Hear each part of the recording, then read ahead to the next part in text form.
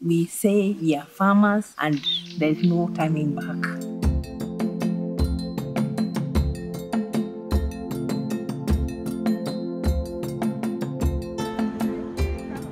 Before the cooperative start here, we were just in a subsistence farming.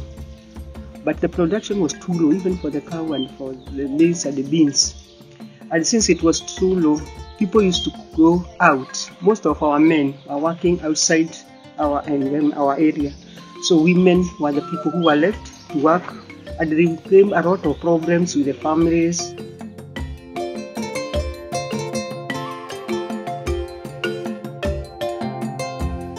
Even the little milk that we used to get is only for the consumption.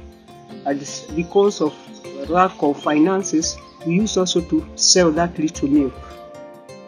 Hapa ni mahali kulikuwa kuna kauka sana.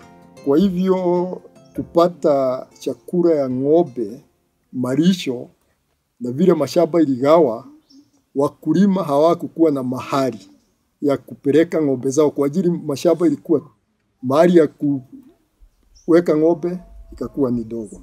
We thought that the area is good, but as we were talking, it came out really that we have really destroyed our environment.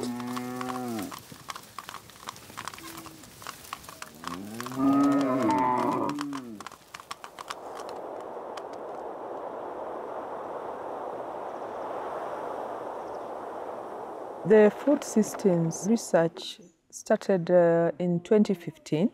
So after doing this research for about 3 years, we identified some challenges that the farmers were facing.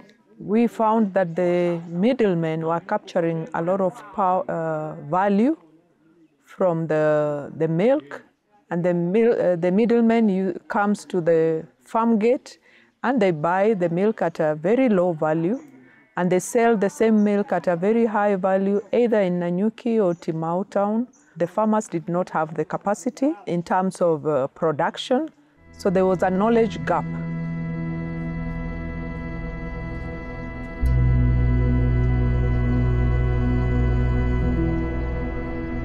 We have had sessions on how to grow fodder crops.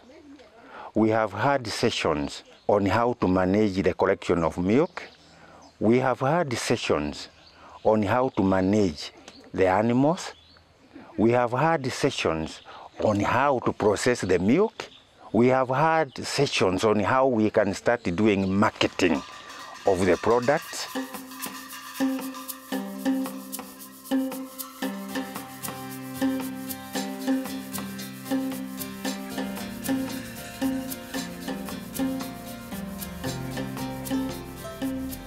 Today, leo, tunaokota maziwa lita 400 na juu. Vile maziwa inaongezeka, hivyo ndivyo shida inakuwa kidogo kwetu. Jiri watu kwa shamba walikuwa natoa gunia 4 na 3 kwa eka ya mahindi. Wakati ilikuja conservation agriculture, ikapick from between 8 to 12 bags. Mwanzo. And we have been able to have a house.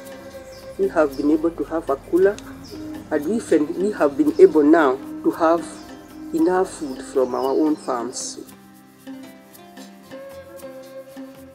When we have more money, men tend to come in. So our men now are coming back. And the ladies have now started relaxing. The relationship has improved. Here, rights belongs to men. So it is like we don't have anything. We don't have power to say anything. But for the time being, I think that they have started to adapt that or to believe that women can do something.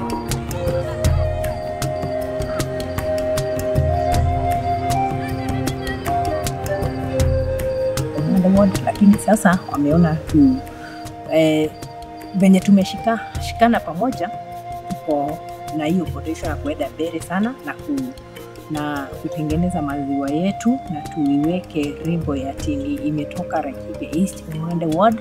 They gave us a lot of hope.